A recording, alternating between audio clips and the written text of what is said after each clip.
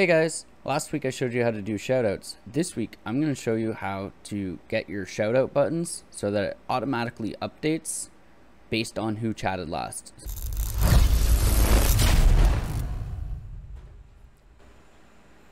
Hey, welcome to my YouTube page. My name's Creamer89 and I'm a small streamer on Twitch.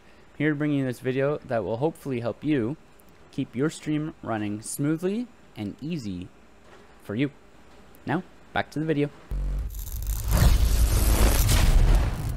So now, to add the button, we're going to do the same steps that we would normally do for your regular shoutouts. So click where you want to add. It will pop up a box here. I'm just going to name it first. Doesn't really matter if you type anything in here. I just want to be able to find it in case I lose it, because I'm not going to change background or anything on this one. So you'll do on event. Scroll down to where it says logic and do dynamic text updater. So what this is going to do is every 500 milliseconds, it's going to grab what you select for this box. So you click the plus, scroll down to Twitch, and do messages.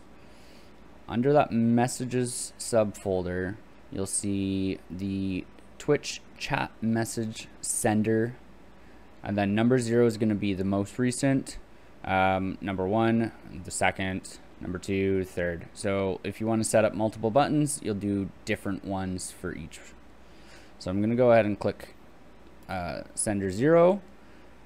And then what you want to do is copy this, what it puts out there. So the number sign, Twitch sender 0. When you copy that, you'll now use that as your regular shoutout. So how we did it last week, Twitch, send chat, and then I'm going to type in my exclamation mark SO. I want it to at them so that they actually get highlighted in there, and paste. And that is all you have to do. So if we press save, one thing to note, it won't actually show up here. This will stay as first at all times or blank. So if you go back to my main page here, you see how these are all blank? On my actual phone application, it shows what the name is.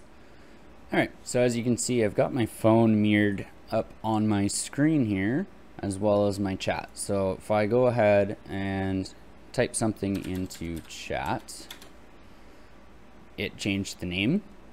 And then if I hit that button, as you can see by it shaking, it does the shout out. And because Stream Elements does my shout outs, it now updated it to Stream Elements being the most recent.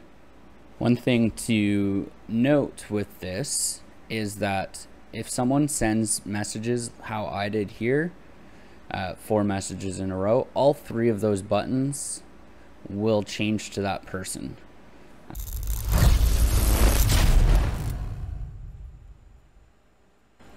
And that concludes this video.